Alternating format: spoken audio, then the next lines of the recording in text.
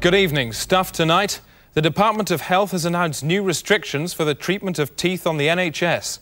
Dentists will now only offer free treatment on 8 teeth, and the new rules say those teeth must be nominated at birth. Health Secretary Virginia Bottomley has backed the scheme since its inception. Dentist. And says the new rules prevent dentists trying to get away with treating the 8 teeth least likely to go wrong.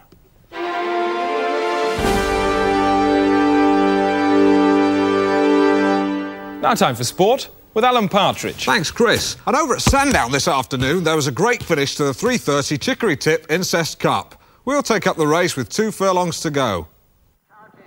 Novelty Bubble on the inside, Novelty Bubble followed by Immaculate Pasta, Christ's Chin coming up on the inside, followed by Abba the Horse and Alf Ramsey's Pawn Dungeon.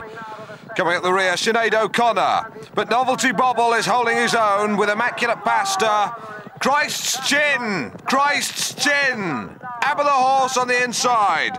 Small Town Gypsy Massacre gaining ground, closely followed by Epileptic Fridge Boy. And Alf Ramsey's Pawn Dungeon breaking through there. Alf Ramsey's Pawn Dungeon. Alf Ramsey's Pawn Dungeon.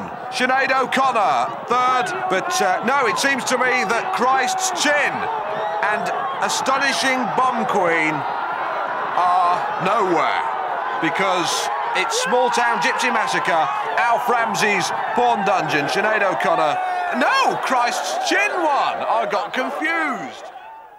And that race was marred by an earlier incident in which champion jockey Lester Piggott fell from his horse and had to be destroyed. Environation from me, Rosie May. The government has agreed to fund further research into organically grown meat. Several farms have already developed thriving flesh beds using a synthetic pork seed imported from America. By next year, 3/4 of East Anglia will be covered in meat fields. I'm Rosie May and my ducts are green.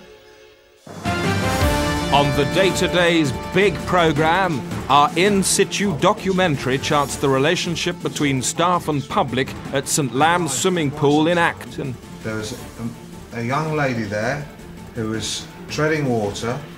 I watched the path you took, and you swam directly into her chestal area.